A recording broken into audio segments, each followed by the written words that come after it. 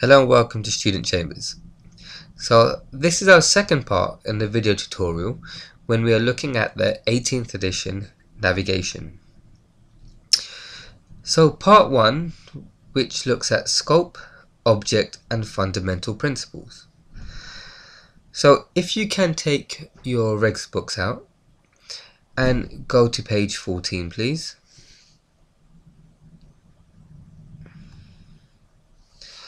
Part 1 could be called the Designer's Guide, as it tells us about the scope, object and fundamental principles we need to apply when designing an installation.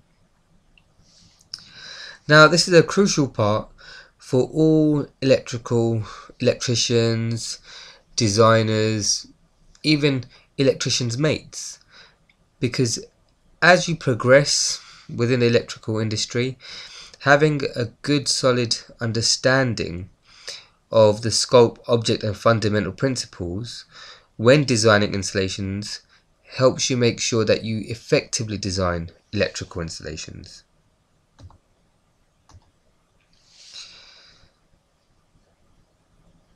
We will also look at what installations are in scope for compliance and what is excluded from the scope. Now, as you remember, if you look back on your notes, on part 1, how many questions there will be in your exam, and it's an exam favourite to test your knowledge to see if learners understand what installations are in scope for compliance and what is excluded from the scope. And what is excluded from the scope is in regulation 110.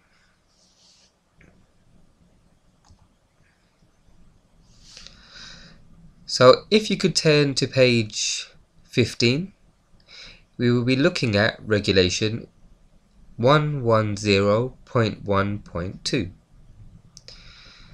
This regulation includes requirements for the following.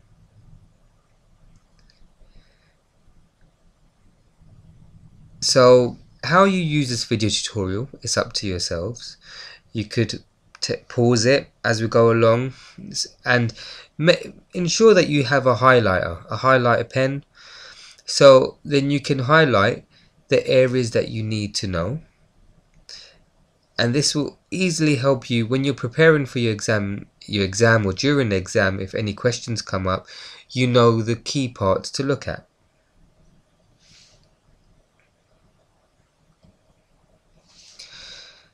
Now if we look at regulation 110.1.3, which is located on page 16. This regulation, being the 18th wiring regulations, are intended to be applied to electrical installations, and which will include the following: emergency lighting, fire detection and fire alarm systems for buildings, telecommunication systems, electrical installations for open cast mines and quarries, and explosive atmospheres. So again, if you'd like to pause this video to make a note.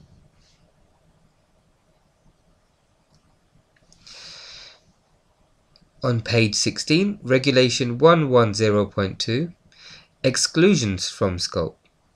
So what the 18th wiring edition does not include: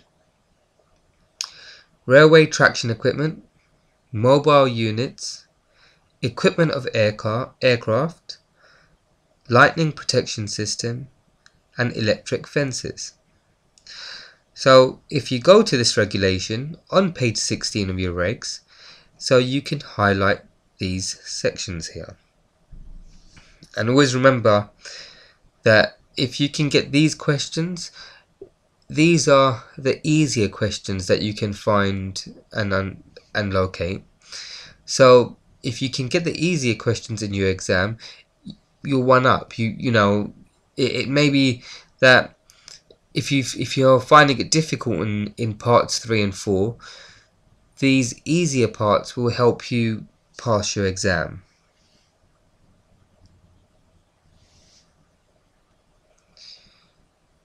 Objects and effects, page 17.